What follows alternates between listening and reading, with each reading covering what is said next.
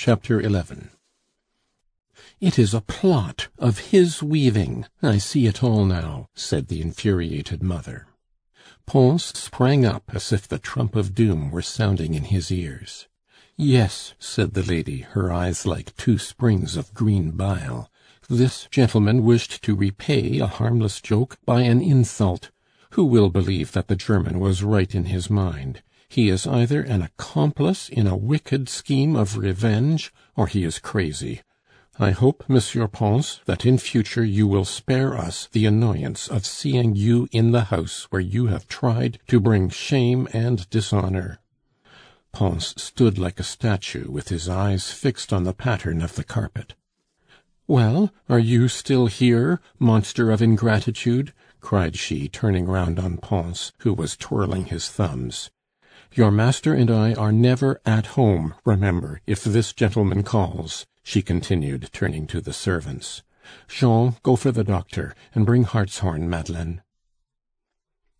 In the Presidente's eyes, the reason given by Brunner was simply an excuse; there was something else behind.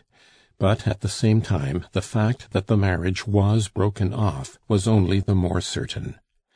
A woman's mind works swiftly in great crises, and Mme. de Marville had hit at once upon the one method of repairing the check. She chose to look upon it as a scheme of revenge. This notion of ascribing a fiendish scheme to Pons satisfied family honor. Faithful to her dislike of the cousin, she treated a feminine suspicion as a fact. Women, generally speaking, hold a creed peculiar to themselves, a code of their own. To them, anything which serves their interests or their passions is true. The Presidente went a good deal further. In the course of the evening she talked the President into her belief, and next morning found the magistrate convinced of his cousin's culpability. Every one, no doubt, will condemn the lady's horrible conduct. But what mother in Madame Camusot's position will not do the same? Put the choice between her own daughter and an alien, she will prefer to sacrifice the honor of the latter. There are many ways of doing this, but the end in view is the same. The old musician fled down the staircase in haste, but he went slowly along the boulevards to his theatre. He turned in mechanically at the door, and mechanically he took his place and conducted the orchestra. In the interval he gave such random answers to Schmucke's questions that his old friend dissembled his fear that Pons's mind had given way. To so childlike a nature, the recent scene took the proportions of a catastrophe. He had meant to make every one happy, and he had aroused a terrible slumbering feeling of hate. Everything had been turned topsy-turvy. He had at last seen mortal hate in the Presidente's eyes, tones, and gesture. On the morrow, Mme. Camusot de Marville made a great resolution. The President likewise sanctioned the step now forced upon them by circumstances. It was determined that the estate of Marville should be settled upon Cecile at the time of her marriage, as well as the house in the Rue de Hanovre and 100,000 francs. In the course of the morning the Presidente went to call upon the Comtesse Popinot, for she saw plainly that nothing but a settled marriage could enable them to recover after such a check. To the Comtesse Popinot she told the shocking story of Pons's revenge, Pons's hideous hoax. It all seemed probable enough when it came out that the marriage had been broken off simply on the pretext that Cecile was an only daughter. The Presidente next dwelt artfully upon the advantage of adding de Marville to the name of Popinot, and the immense dowry. At the present price fetched by land in Normandy, at 2%, the property represented 900,000 francs, and the house in the Rue de Hanovre about 250,000. No reasonable family could refuse such an alliance. The Comte and Comtesse Popinot accepted, and as they were now touched by the honor of the family with which they were about to enter, they promised to help explain away yesterday evening's mishap. And now, in the house of the elder Camusot, before the very persons who had heard Mme. de Marville singing Frederic Brunner's praises but a few days ago, that lady, to whom nobody ventured to speak on the topic, plunged courageously into explanations. "Really, nowadays," she said, "one could not be too careful if a marriage was in question, especially if one had to do with foreigners." "And why, madame? What has happened to you?" asked Mme. Chiffreville. "Do you not know about our adventure with that Brunner, who had the audacity to aspire to marry Cecile? His father was a German that kept a wine shop, and his uncle is a dealer in rabbit skins." "Is it possible? So clear-sighted as you are," murmured a lady. "These adventurers are so cunning, but we found out everything through Berthier. His friend is a beggar that plays the flute. He is friendly with a person who lets furnished lodgings in the Rue de Mailly, and some tailor or other. We found out that he had led a most disreputable life, and no amount of fortune would be enough for a scamp that has run through his mother's property." "Why, Mademoiselle de Marville would have been wretched," said Madame Berthier. "How did he come to your house?" asked old Madame Lebas. "It was Monsieur Pons, out of revenge. He introduced this fine gentleman to us, to make us ridiculous. This Brunner, it is the same name as Fontaine in French, this Brunner, that was made out to be such a grandee, has poor enough health, he is bald, and his teeth are bad. The first sight of him was enough for me. I distrusted him from the first." "But how about the great fortune that you spoke of?" a young married woman asked shyly. "The fortune was not nearly so large as they said. These tailors and the landlord and he all scraped the money together among them, and put all their savings into this bank that they are starting. What is a bank for those that begin in these days? Simply a license to ruin themselves. A banker's wife may lie down at night a millionaire, and wake up in the morning with nothing but her settlement. At first word, at the very sight of him, we made up our minds about this gentleman. He is not one of us. You can tell by his gloves, by his waistcoat, that he is a working man, the son of a man that kept a pothouse somewhere in Germany. He has not the instincts of a gentleman. He drinks beer, and he smokes. Ah, madame, 25 pipes a day! What would have become of poor Lili? It makes me shudder even now to think of it. God has indeed preserved us. And besides, Cecile never liked him. Who would have expected such a trick from a relative, an old friend of the house that had dined with us twice a week for 20 years? We have loaded him with benefits, and he played his game so well that he said Cecile was his heir, before the Keeper of the Seals and the Attorney General and the Home Secretary. That Brunner and Monsieur Pons had their story ready, and each of them said that the other was worth millions. No, I do assure you, all of you would have been taken in by an artist's hoax like that." In a few weeks' time the united forces of the Camusot and Popinot families gained an easy victory in the world, for nobody undertook to defend the unfortunate Pons, that parasite, that curmudgeon, that skinflint, that smooth-faced humbug, on whom everybody heaped scorn. He was a viper cherished in the bosom of the family. He had not his match for spite. He was a dangerous mountebank whom nobody ought to mention. About a month after the perfidious Werther's withdrawal, poor Pons left his bed for the first time after an attack of nervous fever, and walked along the sunny side of the street, leaning on Schmucke's arm. Nobody in the Boulevard du Temple laughed at the pair of nutcrackers, for one of the old men looked so shattered, and the other so touchingly careful of his invalid friend. By the time that they reached the Boulevard Poissonniere, a little color came back to Pons's face. He was breathing the air of the boulevards. He felt the vitalizing power of the atmosphere of the crowded street, the life-giving property of the air that is noticeable in quarters where human life abounds. In the filthy Roman ghetto, for instance, with its swarming Jewish population, where malaria is unknown. Perhaps, too, the sight of the streets, the great spectacle of Paris, the daily pleasure of his life, did the invalid good. They walked on side by side, though Pons now and again left his friend to look at the shop windows.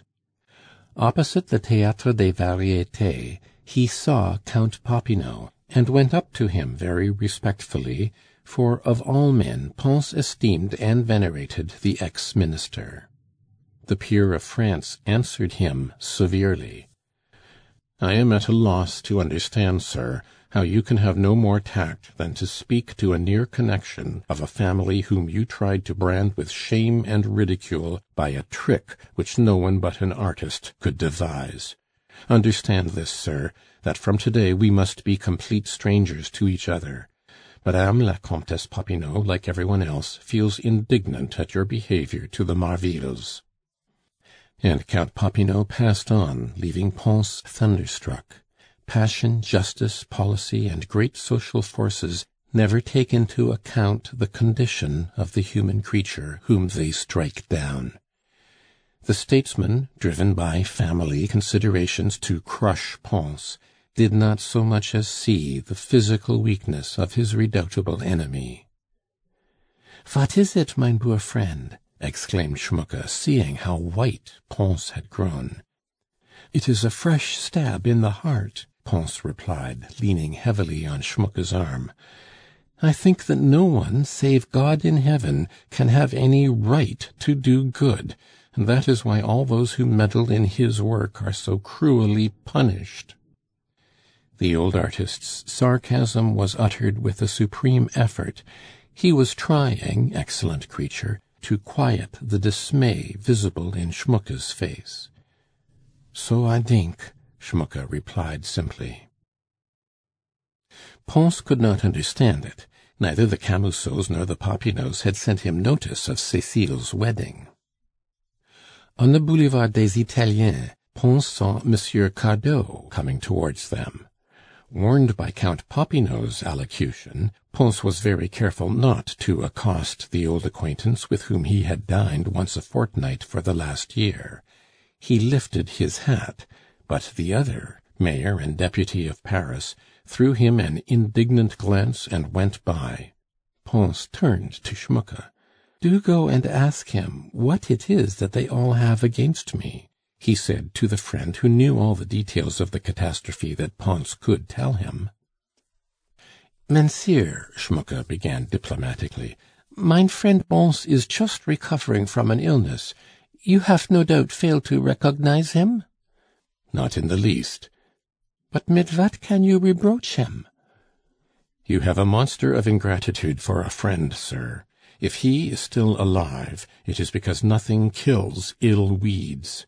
People do well to mistrust artists. They are as mischievous and spiteful as monkeys. This friend of yours tried to dishonor his own family and to blight a young girl's character in revenge for a harmless joke. I wish to have nothing to do with him. I shall do my best to forget that I have known him, or that such a man exists. All the members of his family and my own share the wish, sir.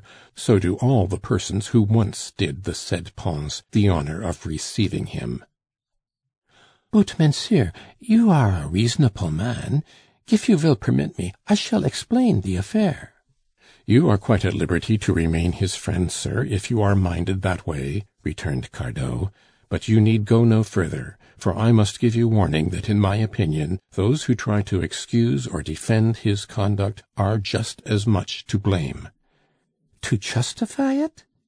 "Yes, for his conduct can neither be justified nor qualified." And with that word the deputy for the Seine went his way. He would not hear another syllable. "I have two powers in the state against me," smiled poor Pons, when Schmucke had repeated these savage speeches. "Everybody is against us," Schmucke answered dolorously. Let us go away before we shall meet oder fools." Never before in the course of a truly ovine life had Schmucke uttered such words as these. Never before had his almost divine meekness been ruffled. He had smiled, childlike, on all the mischances that befell him, but he could not look and see his sublime Pons maltreated. His Pons, his unknown Aristides, the genius resigned to his lot, the nature that knew no bitterness, the treasury of kindness, the heart of gold. Alceste's indignation filled Schmucke's soul. He was moved to call Pons's amphitryons fools. For his pacific nature, that impulse equaled the wrath of Roland. With wise foresight, Schmucke turned to go home by way of the Boulevard du Temple, Pons passively submitting like a fallen fighter, heedless of blows. But chance ordered that he should know that all his world was against him. The House of Peers, the Chamber of Deputies, strangers and the family, the strong, the weak, and the innocent, all combined to send down the avalanche. In the Boulevard Poissonniere, Pons caught sight of that very Monsieur Cardot's daughter, who, young as she was, had learned to be charitable to others through trouble of her own. Her husband knew a secret by which he kept her in bondage. She was the only one among Pons's hostesses whom he called by her Christian name. He addressed Madame Berthier as Félicie, and he thought that she understood him. The gentle creature seemed to be distressed by the sight of Cousin Pons, as he was called, though he was in no way related to the family of the second wife of a cousin by marriage. There was no help for it, however. Félicie Berthier stopped to speak to the invalid. "I did not think you were cruel, cousin," she said. "But if even a quarter of all that I hear of you is true, you are very false. Oh, do not justify yourself," she added quickly, seeing Pons's significant gesture. "It is useless for two reasons. In the first place, I have no right to accuse or judge or condemn anybody, for I myself know so well how much may be said for those who seem to be most guilty. Secondly, your explanation would do no good. Monsieur Berthier drew up the marriage contract for Mademoiselle de Marville and the Vicomte Popinot. He is so exasperated that if he knew that I had so much as spoken one word to you, one word for the last time, he would scold me. Everybody is against you." "So it seems, indeed, madame," Pons said, his voice shaking as he lifted his hat respectfully. Painfully he made his way back to the Rue de Normandie. The old German knew, from the heavy weight on his arm, that his friend was struggling bravely against failing physical strength. That third encounter was like the verdict of the Lamb at the foot of the throne of God, and the anger of the angel of the poor, the symbol of the peoples, is the last word of heaven. They reached home without another word. There are moments in our lives when the sense that our friend is near is all that we can bear. Our wounds smart under the consoling words that only reveal the depths of pain. The old pianist, you see, possessed a genius for friendship, the tact of those who, having suffered much, knew the customs of suffering. Pons was never to take a walk again. From one illness he fell into another. He was of a sanguine bilious temperament. The bile passed into his blood, and a violent liver attack was the result. He had never known a day's illness in his life till a month ago. He had never consulted a doctor, so La Cibot, with almost motherly care, and intentions at first of the very best, called in the doctor of the quarter. In every quarter of Paris there is a doctor whose name and address are only known to the working classes, to the little tradespeople and the porters, and in consequence he is called the doctor of the quarter. He undertakes confinement cases, he lets blood, he is in the medical profession pretty much what the general servant of the advertising column is in the scale of domestic service. He must perforce be kind to the poor, and tolerably expert by reason of much practice, and he is generally popular. Dr. Poulain, called in by Mme. Cibot, gave an inattentive ear to the old musician's complainings. Pons groaned out that his skin itched. He had scratched himself all night long, till he could scarcely feel. The look of his eyes, with the yellow circles about them, corroborated the symptoms. "Had you some violent shock a couple of days ago?" the doctor asked the patient. "Yes, alas." "You have the same complaint that this gentleman was threatened with," said Dr. Poulain, looking at Schmucke as he spoke. "It is an attack of jaundice, but you will soon get over it," he added as he wrote a prescription. But in spite of that comfortable phrase, the doctor's eyes had told another tale as he looked professionally at the patient, and the death sentence, though hidden under stereotyped compassion, can always be read by those who wish to know the truth. Mme. Cibot gave a spy's glance at the doctor and read his thought. His bedside manner did not deceive her. She followed him out of the room. "Do you think he will get over it?" asked Mme. Cibot at the stairhead. "My dear Mme. Cibot, your lodger is a dead man, not because of the bile in the system, but because his vitality is low. Still, with great care, your patient may pull through. Somebody ought to take him away for a change." "How is he to go?" asked Mme. Cibot. "He has nothing to live upon but his salary. His friend has just a little money from some great ladies, very charitable ladies, in return for his services, it seems. They are 2 children. I have looked after them for 9 years. I spend my life watching people die, not of their disease, but of another bad and incurable complaint, the want of money," said the doctor. "How often it happens that so far from taking a fee, I am obliged to leave a 5-franc piece on the mantel-shelf when I go." "Poor dear Monsieur Poulain!" cried Mme. Cibot. "Ah, if you hadn't only the 100,000 livres a year, what some stingy folks has in the quarter, regular devils from hell they are, you would be like Providence on earth." Dr. Poulain had made the little practice by which he made a bare subsistence, chiefly by winning the esteem of the porters' lodges in his district. So he raised his eyes to heaven and thanked Mme. Cibot with a solemn face worthy of Tartuffe. "Then you think that with careful nursing our dear patient will get better, my dear Monsieur Poulain?" "Yes, if this shock has not been too much for him." "Poor man! Who can have vexed him? There isn't nobody like him on earth, except his friend Monsieur Schmucke. I will find out what is the matter, and I will undertake to give them that upset my gentleman a hauling over the coals." "Look here, my dear Mme. Cibot," said the doctor as they stood in the gateway. "One of the principal symptoms of his complaint is great irritability, and as it is hardly to be supposed that he can afford a nurse, the task of nursing him will fall to you.